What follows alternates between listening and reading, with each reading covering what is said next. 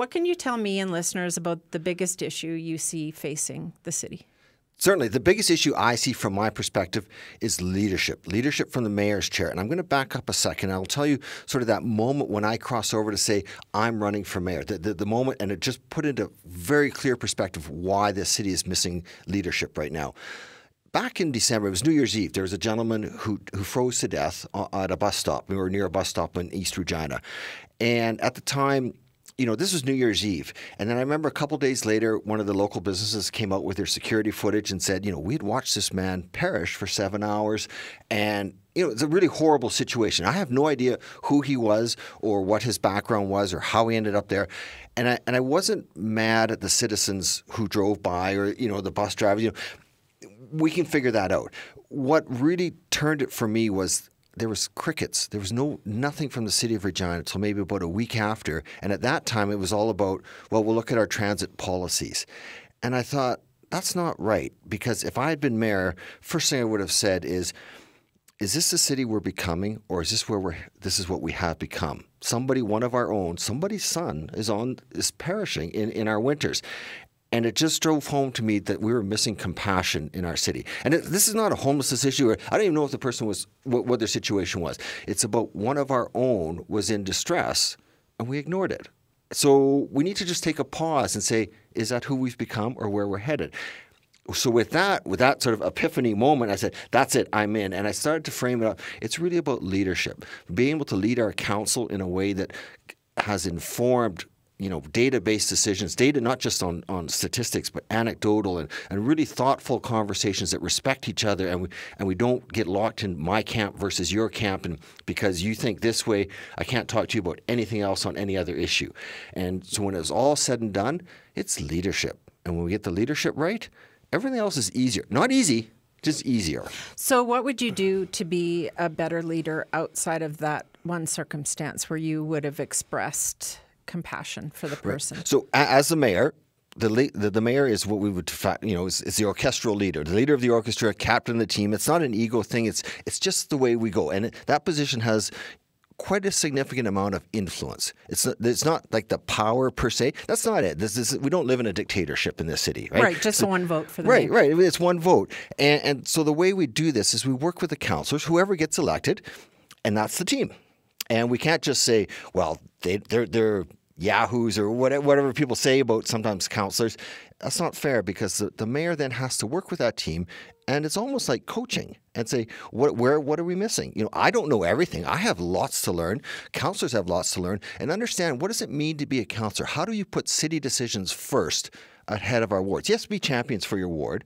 Ultimately, though, we're there for the city. So we start to do things by understanding, learning how to ask questions. So, for example, when delegations come to council chambers, we should not be asking yes/no questions. That gets us nowhere. We should be, there's an expression called "get curious, not furious." We should be exploring these conversations and teaching councillors, and de facto also then the mayor as well. We learn to be good listeners and actually understanding and respect each other in this community. And there's a whole variety of different tactics you can do. And I don't know if is this helping explain, what your question was? Does this help? Yeah. Yeah, okay, yeah. And so really it comes back to leading that team and giving them the skills necessary, whatever skills they come in with, and augmenting them with better skills, because people expect us to be good leaders. It's a big responsibility to lead a city. This is not a backyard club that we were kids and we're going to have a little organization. This is serious. There's serious issues, and it's also a lot of fun. There's the good things that happen in our city. It's just that we need to know how to do the job. We get that right, off we go. What is the key to a safe and vibrant downtown? The key is people. People being comfortable going down there, volumes of people. When we have large volumes of people, whether they're going down, we've increased the food options, the evening, the dinners, if you will, the lunches, the entertainment, the almost anything, the number of business people, the students, have we got student campuses set up? Like, how are we bringing it's people. We have got to have people coming down. Now, to do that, it has to go piece by piece by piece. And it's going to take, this is where leadership comes in, is that we have to help people understand we've all got to be a little bit flexible here. We've got to be willing to say, okay, I'm prepared to give a little bit on this in order for something that's better down the road, because it's not going to happen overnight. We're talking 3 to 5 years before downtown is, really like, wow, like, we've forgotten about the past, ideally, right? So what would you start to do to make it more vibrant? Sure. I would start to engage with those that have the experience in entrepreneurship and restaurants and say, what's it going to take? Like, really, you're the ones who make this happen. What's it going to, because I don't know. And I would never ever pretend to know because I don't live in that space. So I draw upon my experience in leading other organizations when you're trying to solve it. You have to bring the players, the people involved. I'd be talking to maybe our university, Sask Polytechnic, and saying, what are the options, possibilities of having something downtown, some of your programs downtown? Can we do something downtown? Talking to the folks that have property downtown and say, all right, so if you have a parking lot now, because I know we have a lot of parking lots downtown. We do. And so the question is, so what would it take to change that parking lot? Like, let's be honest. Like, really, what would it take? Here's the bigger picture. We're all trying to do our little piece of it. You, as a property owner with a parking lot, you're part of this solution. And if you can say, well, I'm just going to wait until the price goes up so I can sell it. Okay, well, at least we know. But then we have something to start with, and we can start talking about it. And engaging citizens in this conversation that have not been part of the conversation so far. Because, I haven't talked to all 230,000 people in the city so far. I've talked to a lot of people, and there are a lot of really good ideas. And because it's easy to have ideas, and it's more difficult to execute those ideas and then to stick with them to make it work.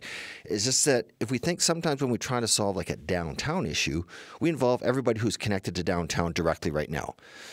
Well, we've been trying that. And everybody's going to give them some good effort, right? So it hasn't worked. We seem to be slipping a bit in some instances. So then let's get more people involved and have proper engagement where we actually do listen and are not afraid of what we're going to hear. Because sometimes when you ask a question, you're going to hear things that are like, oh, that makes me a little uncomfortable. But that's okay. We have to be comfortable with that. We did hear that people wanted pedestrian mall on Scarth Street. What do you think about traffic cars on Scarth? You know what? Here's what I'm going to answer. I will answer that question directly, and I'm going to preface it by saying, as the mayor, I'm hoping citizens evaluate my performance and potential, in this case, potential, and my performance based on my ability to create an environment where we make informed decisions that are rational and make good sense. So changing our process, how we look at decisions, because at the end of the day, or at the start of the day, however you want to phrase it, my view is important because you look to me for my values, my beliefs. Is that someone I can trust? My specific views on certain issues, I'm one vote. So with that all said, that kind of preface, I think Scarth Street Mall is a place for people. And then we have to figure out how, and I understand, like, there's two sides to it, right? So we have to unpack it a lot more. Ultimately, though, if we're going to have a downtown that really bustles and people want to go to, you want to feel comfortable walking around. And walking around is not just on sidewalks. You can do it on large, and we'll figure that out. And I'm a big fan of having people downtown. And if it changes how we deal with cars, let's figure that out, because there's a lot of other space in town. How can we do this and make it work for the majority of the people? We've also heard about big projects through the Catalyst Committee, including perhaps an arena downtown, a baseball stadium downtown, new central library location downtown. What will you do to pay for what we need in the city, big projects, road repair, and not charge people too much? There's the magic of civic politics right there. First thing we're going to do, we're going to pump the brakes and we're going to slow down. Because right now, the impression is, and what people are feeling, and it's a heat that we're feeling as citizens, it's all coming at us at once. And we're going, well, where are we going? How are we going to do this? And maybe there's a plan somewhere. The fact is, because of leadership, we haven't shared that. We haven't had people buy in and embrace whatever this plan might be. It's not there. And so we have... Like the Catalyst Committee plan isn't there? It's not there. And I say it's not there. There might be a document. The plan has not been embraced by our citizens. So we can create some, but if it's not owned by the people that it benefits, then it might as well be, like, it doesn't really matter, because if people aren't going to support it, then what's the point of having it? So we have to go back, slow down, and find a way to engage people in this process. And all these projects, whichever ones are most needed now, then we start. But it's going to take us 10, 12 years, maybe 15 to get some of these in place, because we simply can't do them all at once. And so the trick is backing up, like I said, pumping the brakes, slowing down, and giving people comfort with, because everyone, when I talk to people, they say, yes, we do know we need a new pool, and we got to fix our infrastructure. Nobody's questioning those things so much. They're saying it's the speed at which we're doing and how we're going to pay for it. So we're going to slow it down and stretch it out and actually communicate a plan with our citizens. That's what's missing. What would you pump the brakes on? I think trying to get everything up and running right now. I say everything, right? So that's not maybe not a fair statement, right? We're hearing about a pool. I think the pool needs to move forward. Maybe we look at a little bit what's going on the inside in terms of, is it the right design, without slowing it down too much. I mean, it's been going for a while, and I see the demand for swimming lessons, and our population is only going to grow, and the Lawson's not going to hang in there. I mean, I swim there all, 5 times a week, so I see it, and, the water's great. Underneath the water, it's probably not doing so well, right? But let's start talking about what else has to happen. Is it library? Is it arena? Is it baseball stadium? And just start to really, and again, I wish I had a crystal ball to tell you this is the order that I would do them, because I don't know that. We need to understand what is most affordable and how do we spread this out over the next 10, 12 years. Why should people vote for you, Bill Pratt? Thank you for asking that question. Here's what I say. I ask voters to be inspired to vote. Listen to all the candidates and decide who inspires you to go to the voter box. Now, if that inspire is anger towards somebody who's already, who you don't like, fine, go to it. More specifically, if I look at my background, been leading organizations, have worked for charities, pretty much my whole career. And I've also been a volunteer, sat on different boards of directors, been a hands-on, on-the-ground volunteer. I understand community building. I understand integrity. I understand leading with, with positivity and hope. Not that it's all, it's going to be a great day. It's understanding the difference between hope and just wishing, and knowing that when you look at things with a balanced view and try to understand, we'll move forward. So the reason to vote for me, I believe I'm the guy that can inspire a better Regina. And I want people to look at me as someone, okay, I trust you. I mean, we're going to have to build back that trust. I mean, there's a big gap there, right?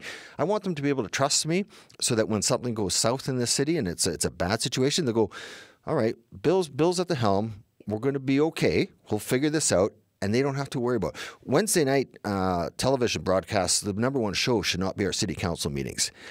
People watch it for the drama.